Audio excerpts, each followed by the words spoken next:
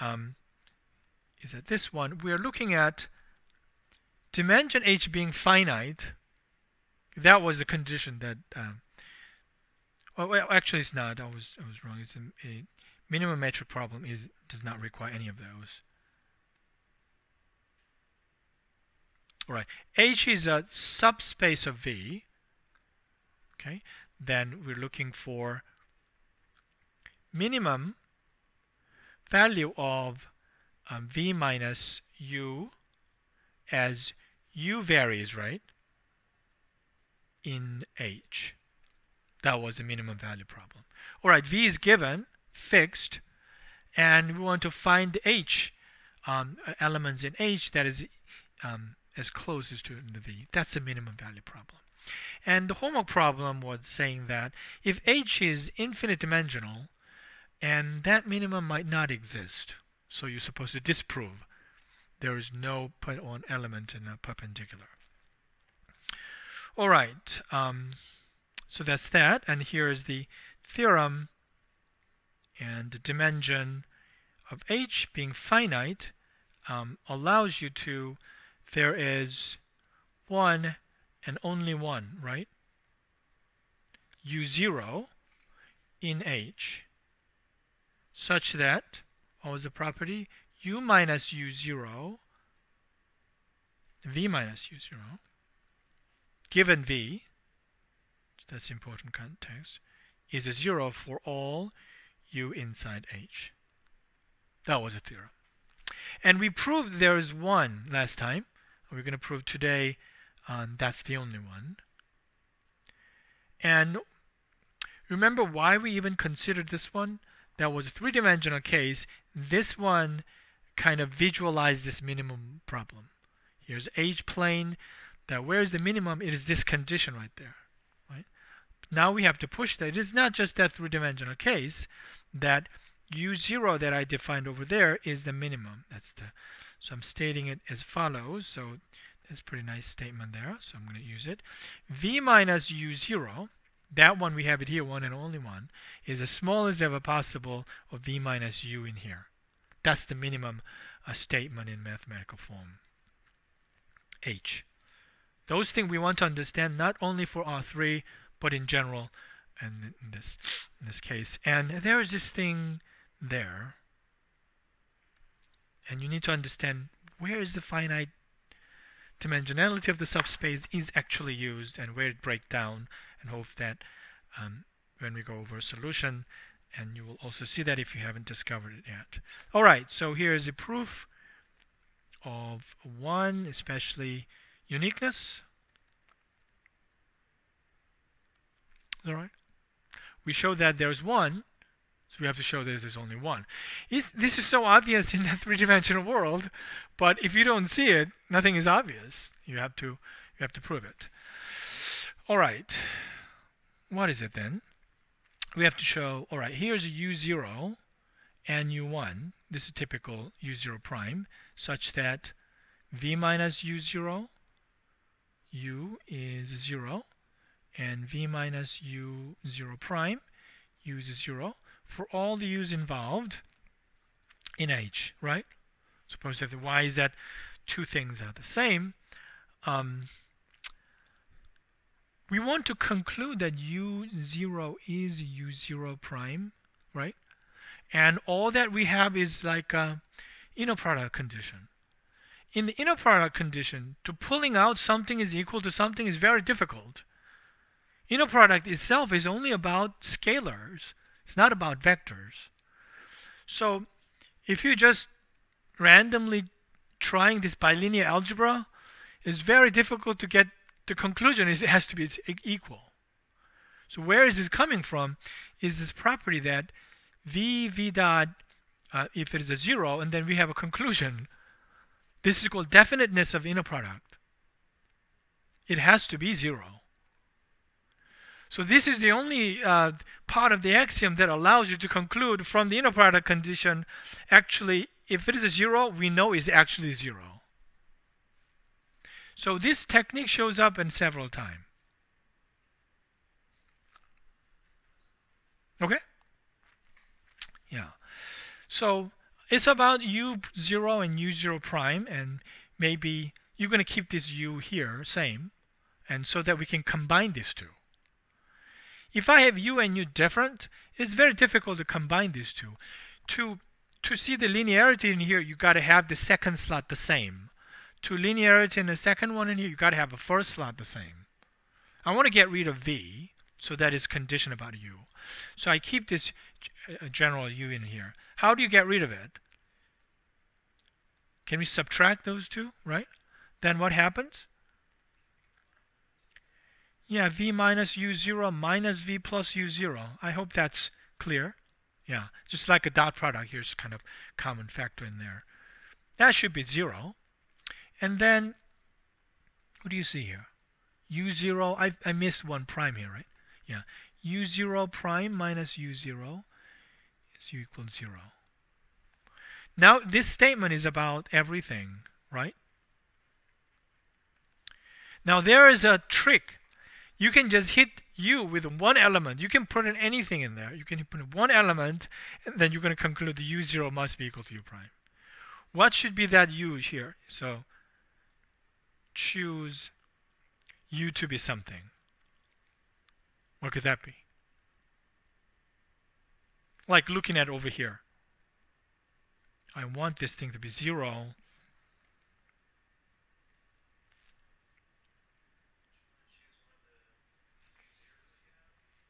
u0, let's try the u0. What happens if I actually try the u0? Then it's going to be 0. This, if you're pairing up, that 0 is a 0 anyway, right? So think about how to use this one over here.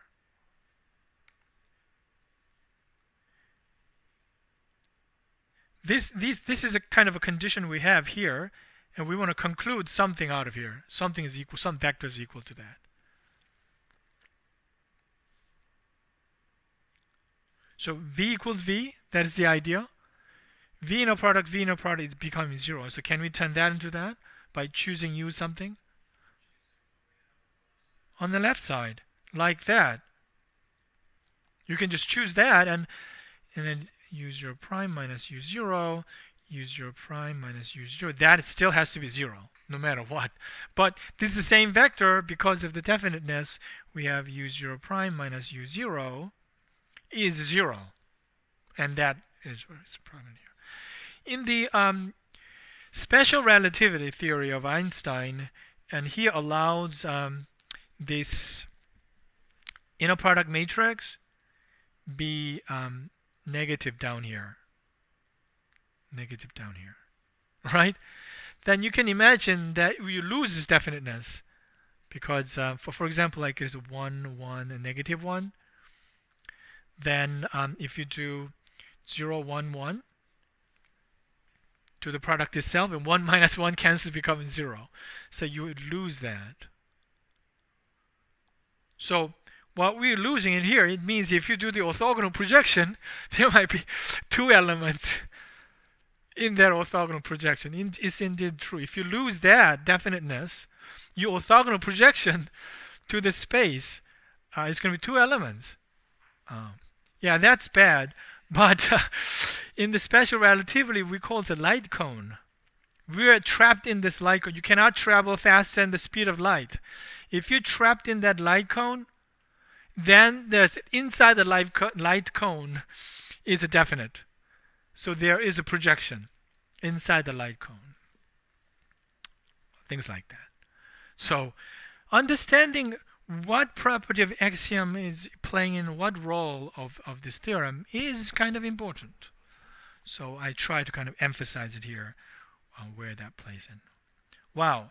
So we have that. If I have a one vector in arbitrary this inner product space, if I have one vector and there is this one and only one vector that has this property right there, it's orthogonal to everything. That's good. But our real purpose is this one. We wanted to show that is actually the minimal distance. So once this one is done, it's amazing. This just a few axioms. This captures what you see in this three-dimensional space. So here's a proof of 2. It's amazing simplicity is just another thing. So we have this V given. What is given is V and U0. That means we computed U0. Okay, U0 is the orthogonal projection. U0 that would have the property. U varies in H, right? And we're considering this quantity V minus U. What's going to happen to that? V is just fixed out there. We are trapped in this world of H, and when is the smallest? So there's this, I don't know, what do you call this one? We want to compare it with the V minus U0, right? So gotta have this one back like this. There's a lot of common technique. This appears a lot. U0 cancels there, right? U0 cancels, so it is true. But now you can compare this quantity with that quantity right there, right? Yeah, so that's what.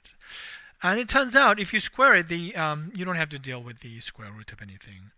I hope it's clear that minimizing square is the same as minimizing the square root, right? All right. The key thing is that what relationship do you see in between this here? This guy is in what space? U is in H, right? U0 came from H. Therefore, is in H. What relationship do you see? V minus U0 and some element in H.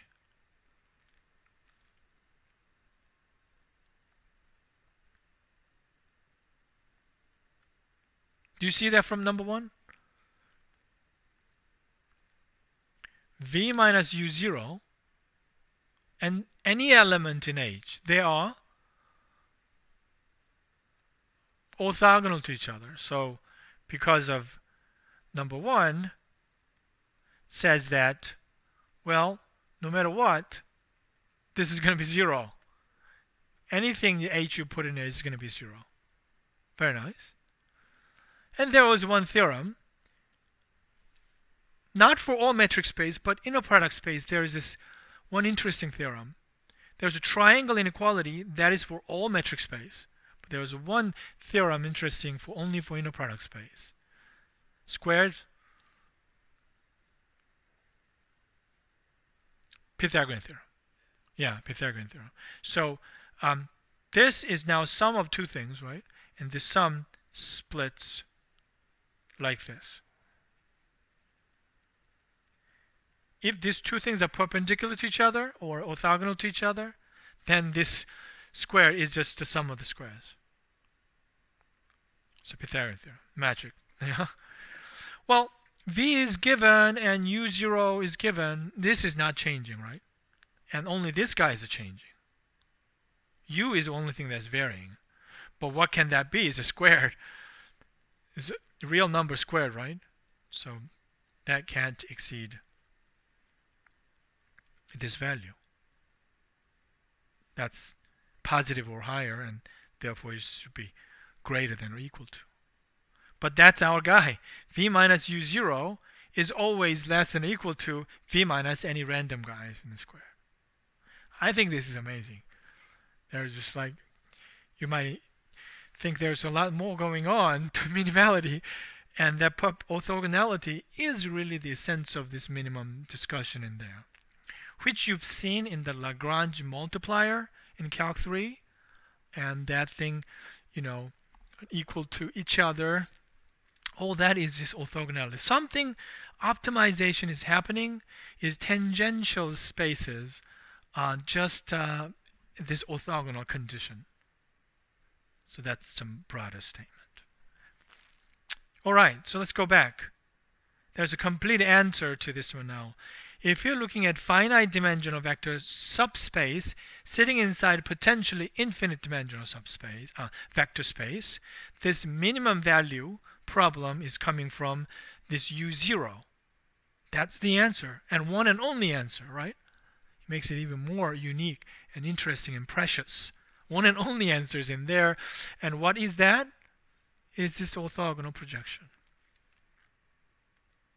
So they name it, and I introduce that notation. All right, I have V somewhere out there in a ginormous space, infinite dimensional space. We put that down to orthogonal, and there's always one and only one in there, right? So that was the notation for U0. Now, V can be anything in the vector space as long as H is a finite dimensional and there's one and only one thing. Therefore, this notation makes sense and also gives you functional notation.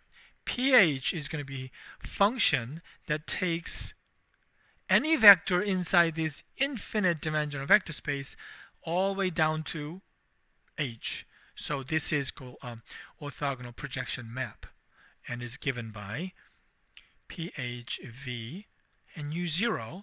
And those people who are looking at this definition for the first time wonder, what is that U0, right? So just to make it clear, this U0 is a vector in H such that has what property?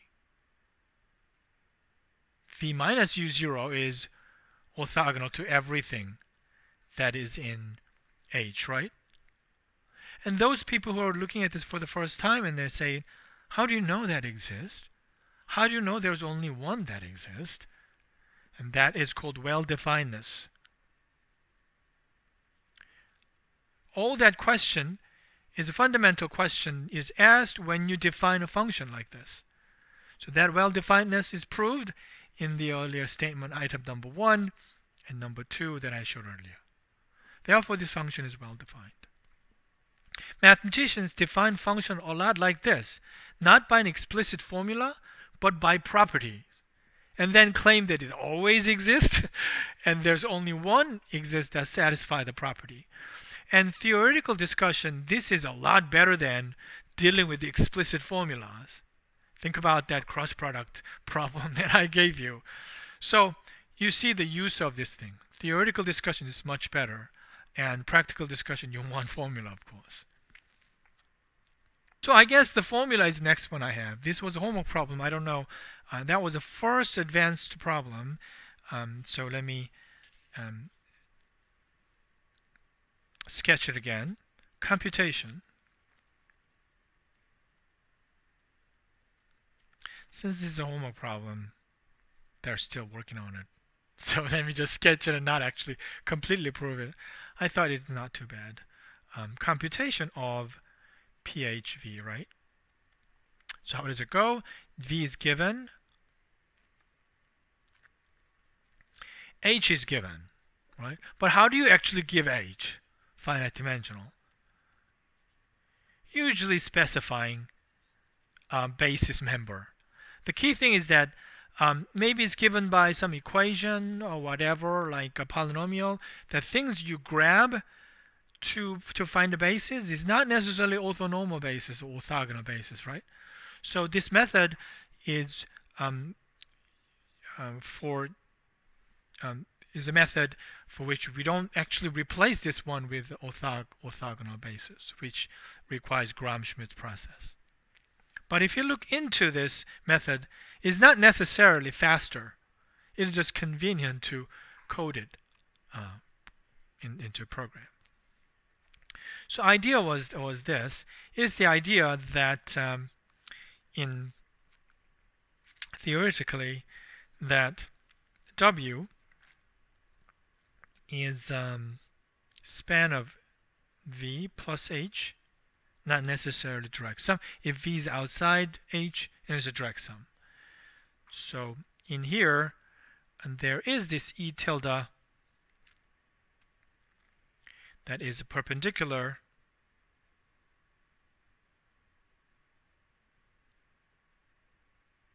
to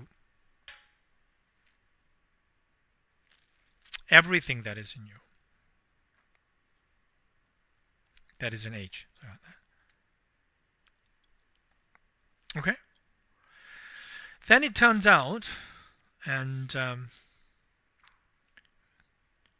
you write V as a base member, and since it's inside and here, if it is really inner product, I mean direct sum, then you can write that V as an element of H, which I'm going to call U0, not necessarily orthogonal projection, and plus something that is inside and here. Well, let me explain this one. This one has a dimension L, right? And W generic case, the dimension L plus 1, right? So I remember that I explained it. Anytime the bilinear pairing equals 0, this is linearly independent. So I guess I have to write this one down to make this more logical. V1 through VL plus that E tilde I found is a basis of W. Does that make sense? Yeah. This is a basis of W. We have L linearly independent, and E tilde is supposed to be linearly independent with everything inside in there because of the zero condition. We had that before. So that's a linearly independent. So anything V, the V is inside here. V is inside here, buried somewhere because W has it in it. So it must be linear combination of this one. I think that's better now to do it this way. A1 V1 all the way to AL VL plus one more thing is AL plus 1 V E tilde. All we want is this, actually, it turns out, because V minus, if you set this one U0, V minus U0, don't you think V minus U0 is just this one, and that one is always above, orthogonal to 0? So theory says once you find that kind of V minus 0 happen to be orthogonal to everything in H, then that U0 must be the projection. One and only one. Right? So it's interesting. Didn't seem like we actually do the usual projection method that I used for the proof of existence. In the proof of existence, I replaced this V1 through VL with E1 tilde through EL tilde and show that and so on. But here I'm not. And I just use this usual V1 through VL, right? And I show that this is still perpendicular. Then I use a uniqueness. Then that must be it. There was only one and only one, that V minus U0 is perpendicular to everything in U. Therefore it is. So I circumvent the orthogonal projection, orthonormal replacement of that. All I have to do now is, well, actually, I have to just find this vector right here. Okay. So one vector you want to find, I'm going to call that one V tilde. So V tilde, this vector in here is orthogonal to everything. So we have V1 V0 tilde, right? V2 V tilde 0 all the way.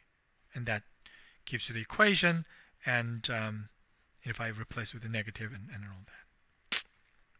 All right.